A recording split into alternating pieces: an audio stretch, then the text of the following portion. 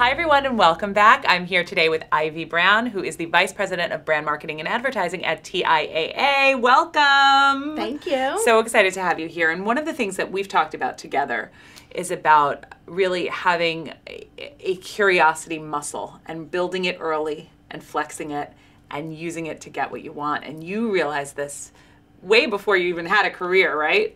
Yes, I can trace this back to a brand that I had a strong affinity for.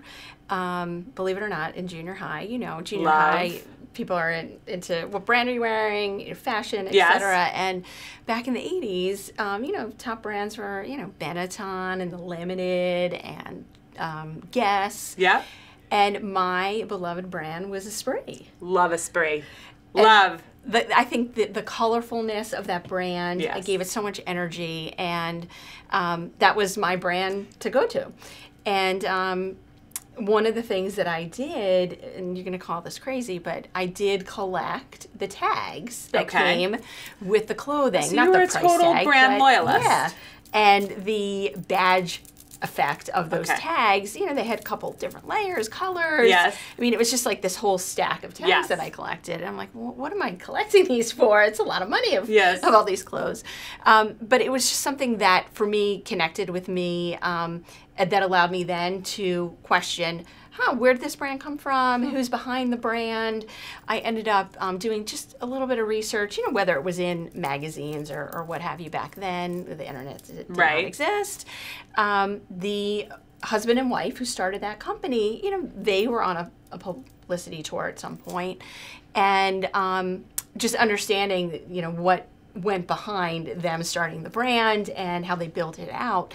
And the husband and wife, their name was Doug and Susie Tompkins. I don't even know if they're still alive, but they started that company from the ground up and built it into a global brand. I think at one point they licensed some things out and exited the business, but it was a brand that was around for, I would say, at least a decade, if not more. And you as a kid thought to say, not just like, oh, it's so great, look at this status symbol that I have these tags, this is so wonderful, but you thought to look into the company itself, and that sounds like it really ignited your passion for marketing. Yeah, because I think recognizing you have an affinity for a brand says something about, oh wow, that this company really did something to affect you in a positive way, and just wanting to know more about what was behind that badge was something that, maybe I was in high school at the time and trying to understand business and brands, just being curious, really. And it ignited something for you. So tell me, you've used curiosity throughout your career. Tell me how we build our curiosity muscle, because really, I think we're taught to kind of conform, right? We're taught to say yes and to sit at the table quietly and to, really not ask questions. So talk to me a little bit about how we can build that muscle. Well, I think first and foremost, you have to allow yourself to be vulnerable. Yes. You have to be comfortable with knowing what you know, but also comfortable knowing what you don't know. And the first place to start is really the people you work with. Yes. And whether it's at your level or above you, cross-functionally, people have different expertise.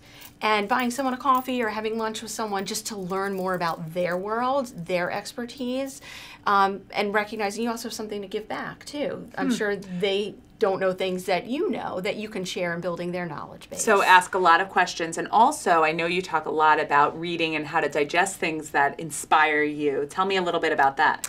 Yeah, so there are so many avenues today to seek knowledge and absorb, whether it's TED Talks or these free e-newsletters you can sign up for, certainly publications that are out there. I find it really intriguing to pick up either an e-magazine or a paper magazine of a subject you know nothing about, and that really is not in your wheelhouse of something you would read for business or for pleasure, so that you understand what it's like to be a brand who's advertising to that population. Obviously I'm not really into cars, but you can pick up a car magazine and see what kind of brands advertise in there and how brands and experts are connecting with their audience in those formats. Additionally, there are so many e-newsletters that are free to subscribe. Yes. And Smart Brief is a great one because you can pick different verticals, whether you're in the food industry or the finance industry or the insurance industry. They always have a mix of things that are relevant for that industry, but also then just basic, good to know things that are happening in the world. And even if you don't read the whole thing, if you just find one nugget in one day from one publication, that's just something that you allow your mind to like percolate on, and you can carry that forward. I love the concept of reading things that are outside of your wheelhouse, whether you're in marketing or not, because it may inspire you to find something new that you would never find if you weren't curious. That's right. That's right. Thanks, Ivy. Thank you.